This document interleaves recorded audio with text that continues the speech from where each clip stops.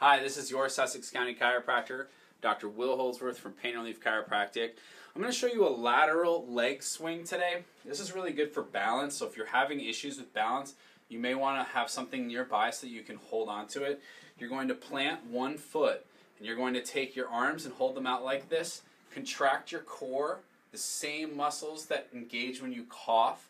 You're going to hold, and you're going to swing your leg to the side, back and forth, as far as you can to either side without any discomfort. I think I would kick the chair if I went even further. But this is a good way to kind of strengthen the ankle and the foot and help with balance. It also engages the glutes, which helps with strengthening the hip.